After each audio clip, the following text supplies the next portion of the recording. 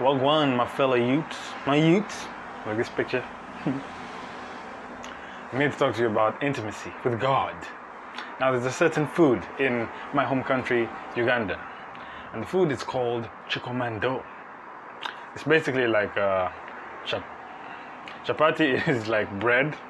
There's like naan, so it's basically like naan with beans inside, and the beans have like spices. You can add like different spices that you want.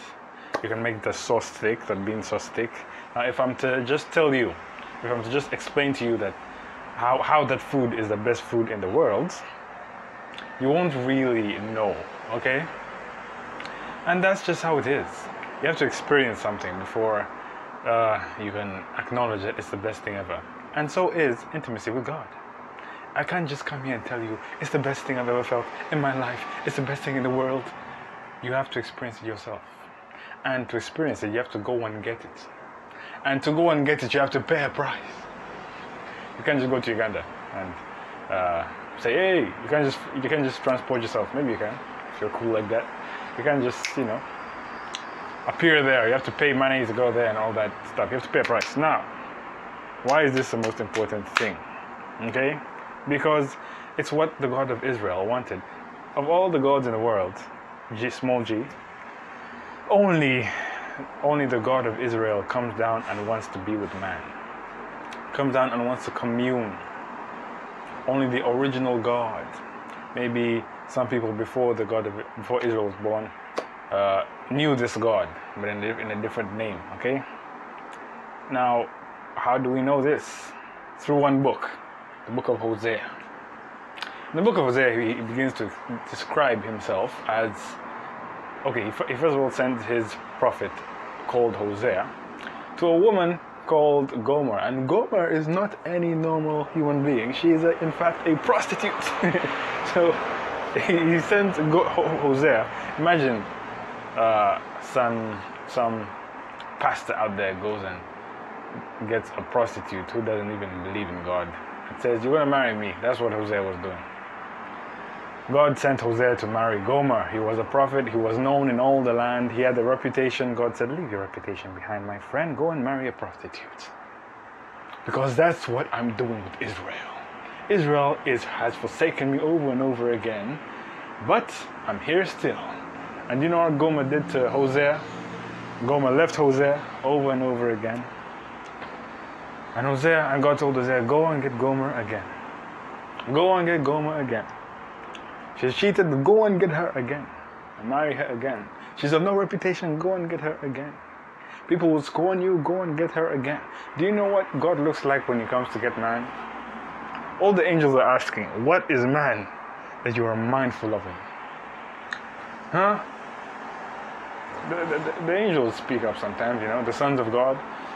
In Job chapter 1, they speak up because they're perplexed. Man keeps on breaking your heart, but you keep on going back. How come? So God chose Israel because He wanted to bring in His law, to show mankind that you cannot keep my law. You need a savior. He brought the law to make us reliant, to make us acknowledge that we need a savior. So that's the God that is the God of Israel. He wants to be with man. He wants a bride. Do you know what marriage is all about? Marriage is a type. God instituted marriage in the Garden of Eden. And Paul says, for the first time ever in history, that marriage is a type of Christ and the church. And the church is not just church is the chosen, the elect. Not what we see. It's not like a building. It's the chosen people. Israel is the chosen people. There's spiritual Israel, and then there's carnal, fleshly Israel. Israel is just, if you know God and you're there, okay? Like, if you know God, you're a type of Israel, okay? It's not the physical Israel that's the important. It's the spiritual Israel. Yet, at the same time, all physical Israel shall be saved, okay? Now, where was I? So it's a type. Marriage is a type. The Sadducees came to Jesus and said, Jesus, there was this person that got married to someone and the wife died. Then he got married again. Then the wife died again. They got married 7 times. They were testing Jesus. So they wanted to prove their doctrine of there's no resurrection and all that. So they said, okay, 7 times, and then the person died. Then they asked him, whose wife? Who will be his wife in the resurrection? Then Jesus said, you stupid guys. Okay, you did say that. He just said, he said, there's no marriage there's no marriage or giving in marriage in heaven. All right? There's no marriage or giving in marriage in heaven, but all are like the angels of God. So there's no marriage in heaven. There's no husband or wife in heaven. Because we're simply living in a shadow. Marriage is a shadow.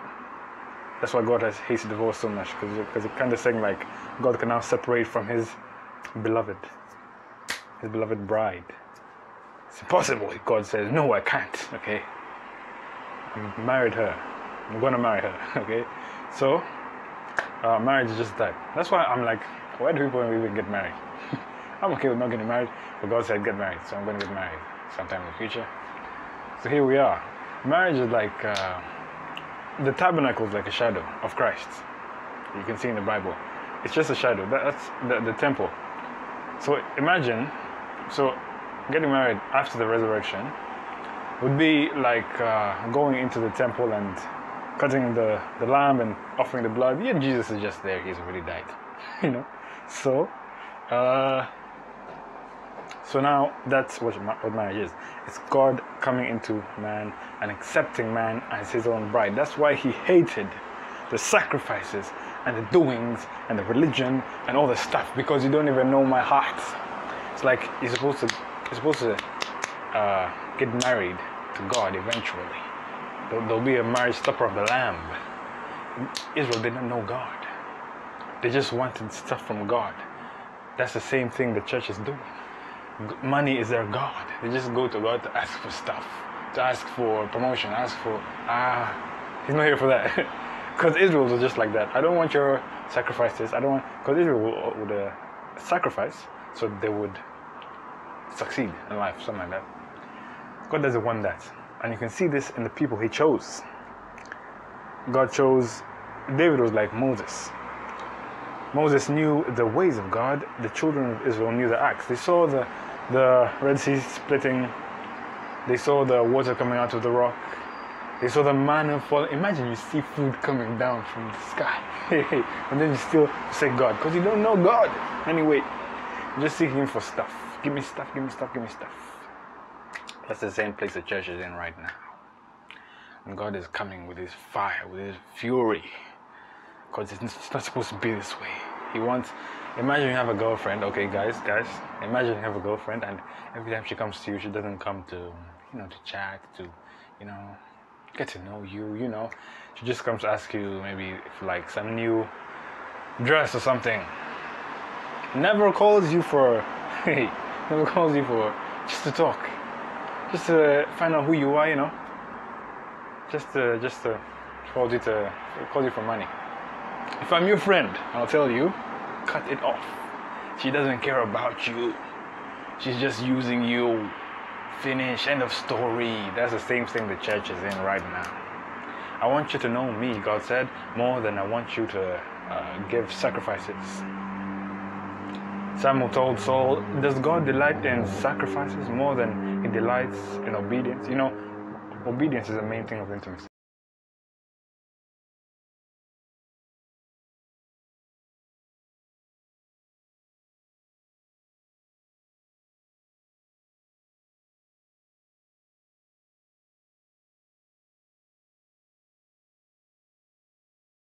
So, Solomon was the offspring of someone that cared about God. David cared about God. When David had defeated all the people and he had finished his conquests, he told God, man, you built me all these beautiful things. What can I do for you? How can I please you? And God told Nathan, go to David. Go to David and tell him this. When I chose you, did I ask for anything?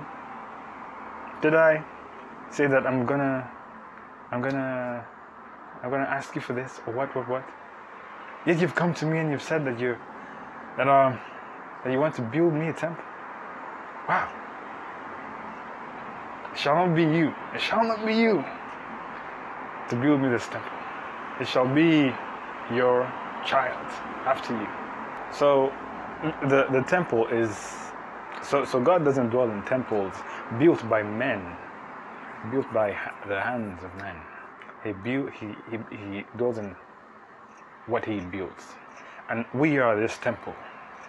We are the temple of God. And one day he's going to dwell in us. And Tabernacles, the Feast of Tabernacles, is a type of this, which we're coming into. God is going to dwell in man. Jesus Christ is going to come in and is going to enter your body and is going to begin changing the world through you. He will teach through you. He will work miracles through you. He'll do all this through you, because for this reason a man shall leave his father and mother and be joined to his wife, and the two shall become one flesh. Amen. Let me pause and come back. So yes, friends, I want to encourage you. Don't just go to God to ask for stuff. Because at the end of the day, this is how I think. At the end of the day, you're going to finish your task, that your calling, and you're going to just be there, like in the house, just chilling. And the final thing you'll need to do is just know God. Like, there's nothing else. When you're done, you'll just be bored. So why don't you just get to go know God before you do your calling? Because if you do your calling, and there are singers, okay, but they're leading people towards the devil. Just go to the devil.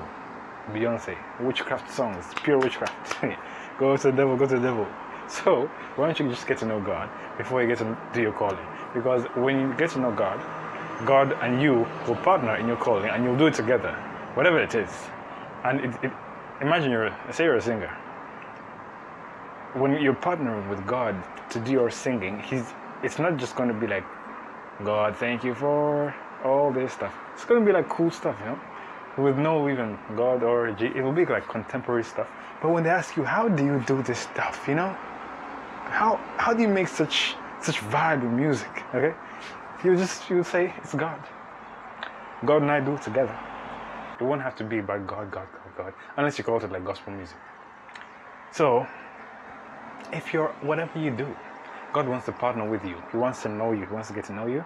He wants your spirits to be like this, inseparable. Through the wind and the waves and the storm and everything, he wants you to be like this. We're buddies, we're buddies, we're buddies. That's what the Song of Solomon is all about. Solomon means rest, peace. And in the Song of Solomon, there's this woman called the Shulamite. So Solomon's life was the type of the millennium we're coming into.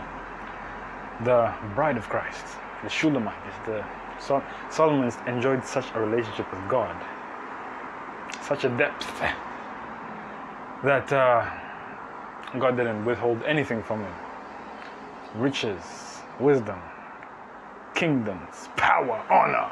He was greater than Alexander the Great. He was greater than Nebuchadnezzar. He was great. He was the greatest. Okay, no, actually he wasn't. He was just the wisest. Actually, he was the greatest. He was the richest. That's what we're coming into. As the bride of Christ. The power, the honor, the majesty, the fire, the everything. The miracles, the money, the everything. I believe there are going to be some Christian trillionaires. Mark my words. They're going to be trillionaires. And trillionaires not through like accumulating.